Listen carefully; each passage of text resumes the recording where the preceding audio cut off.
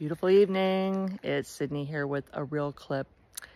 I am perfectly imperfect. We are all perfectly imperfect, and it's challenging enough for each of us to really get to know ourselves and to think that someone else truly knows us, yet we really don't even know ourselves, is kind of a really big stretch. So think about it.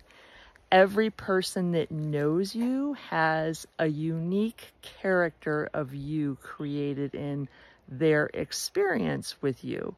So whether it's one or two experiences, or you known someone for a very long time, still they only know you through their filters of their limited experience. The you that you think they know you as does not even exist. Something to think about. Much love from my heart to yours.